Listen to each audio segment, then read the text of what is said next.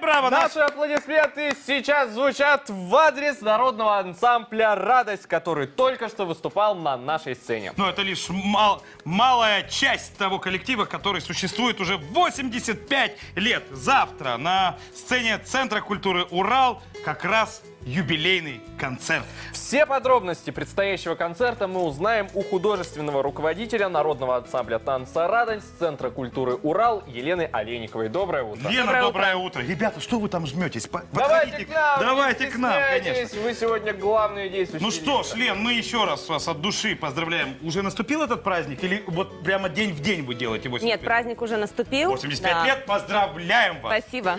Так, ну это солидный возраст. Конечно. Я думаю, даже ты можешь так сказать, что это солидный возраст. Наверняка в коллективе они старше меня. За столько лет появились свои традиции. Конечно, обязательно. Ну, культура вообще, в принципе, создается, да, традициями, и мы стараемся их чтить. То есть самое главное — это преемственность поколений. Это, например, когда выпускники, которые выпустились там 5 лет назад, больше, да, они могут прийти в коллектив и рассказать какие-то свои интересные истории из жизни ансамбля, какие-то свои события. Да? А вот вы же наверняка, я знаю, что есть у многих коллективов номера, которые танцуют прям вот почти с самого основания. Есть такие у вас? И когда приходят выпускники, наверняка говорят, а вот здесь мы делали по-другому.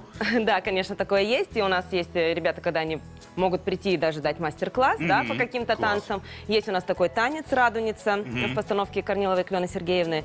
Этому номеру у нас исполнилось в этом году 32 года. Ух ты. Старше тебя. А сколько всего сегодня человек в ансамбле, и как вам удается сохранять сплоченность в таком творческом коллективе? Ну, на сегодня у нас деток уже больше, так, чем 120. Примерно так эта цифра гуляет. Да, 120 ребят в коллективе. С какого возраста лет? С 4 лет. С 4 и до... Пока... Ну, мы не выгоняем, правильно. Да. Правильно. Но ребята танцуют. Вот на данный момент у нас молодежная группа, возраст 19 лет. Ну, а вообще, как-то участником ансамбля «Радость» можно стать? Вот если человек там танцует, да, 4 года, и родители видят, можно ли прийти и отбор какой-то, я не знаю? Да, когда они проходят? Конечно. Ежегодно в Центре культуры «Урал», студенческая 3, мы объявляем набор. с конца августа по середину сентября. Данную информацию. Это каждый год. Эту информацию можно получить на официальном сайте Центра культуры Урал. Можно вступить в нашу группу ВКонтакте «Народный ансамбль танца «Радость» и следить за нашей истории, за нашими событиями и, соответственно, узнать, когда будет набор.